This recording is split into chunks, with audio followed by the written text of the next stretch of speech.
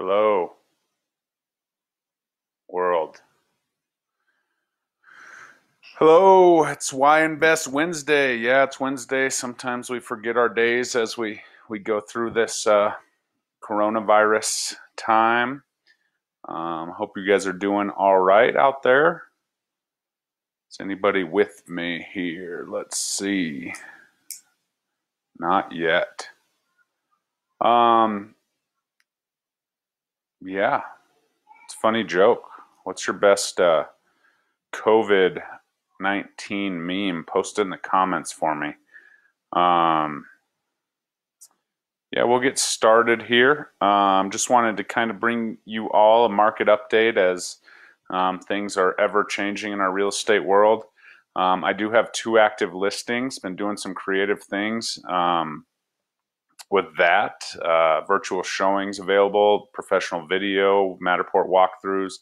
If you want to check it out, let me know. I've been playing around with video and lighting and green screens and things like that, so it's gone pretty well.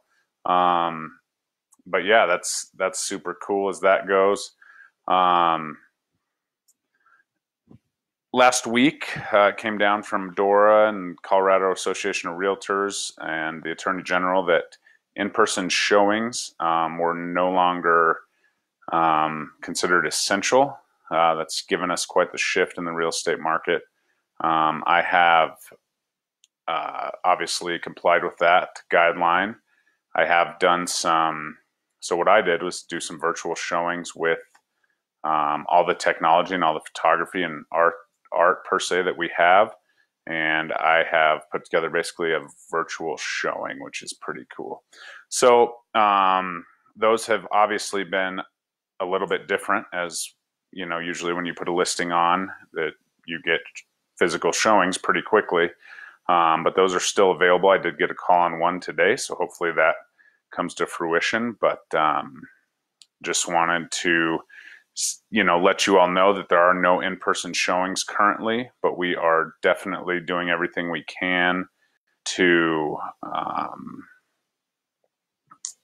bring the in-person showing experience. Now, once you are under contract, it goes back to a little bit more normal. Obviously, social distancing, things like that. You are allowed to have an inspection.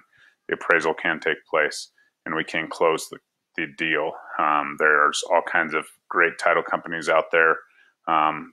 I have a closing with Fidelity National Title tomorrow. They are doing curbside closings.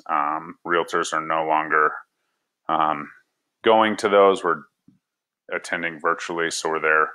But that's just a similar change that's taken place with all of this stuff. So once you can get a contract in place, you can definitely go see the house at the inspection is kind of the interpretation I've been handed down. Obviously, we're still limiting the number of people. Don't bring your whole family. That'll have to wait till after. So yeah. Other than that, virtual showings, obviously, creativity, all kinds of stuff. I've seen some great virtual showings out there. It is obviously interest rates are still low. If you are able, haven't had any interruption in employment, things like that, you are still able to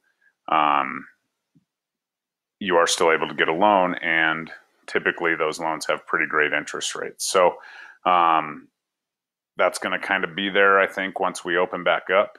And I think that will really help us catapult into the third quarter. Probably is when we expect it to be a little bit crazy.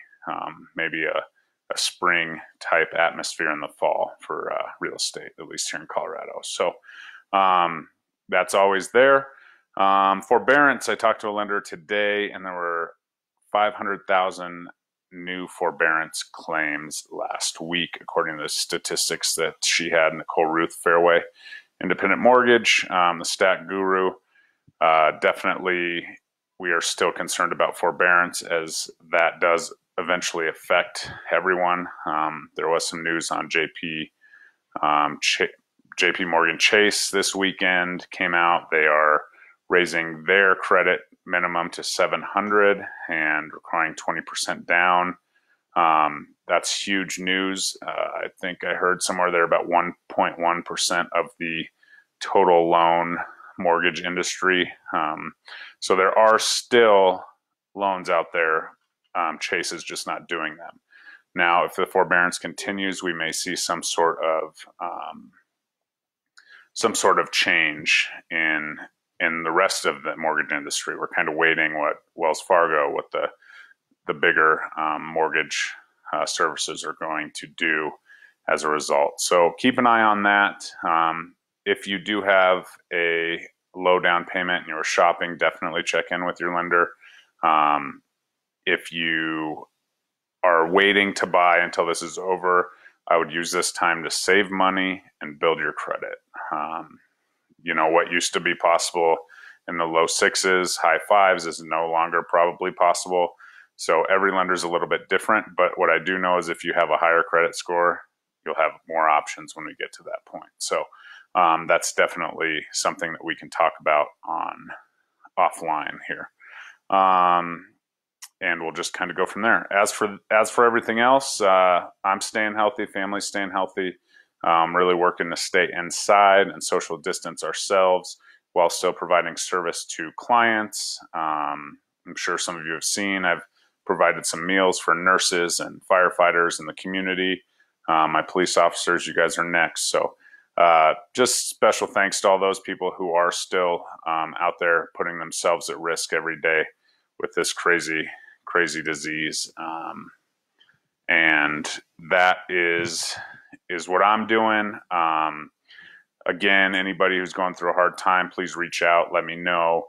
We're going to get through this. Hopefully a lot of us can get back to work and we can go from there. But just wanted to say hello. Hope you're all doing well. Reach out.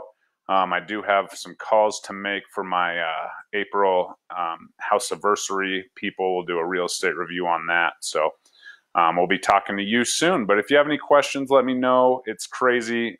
Don't believe everything you see on the news. Don't even watch the news if you don't have to.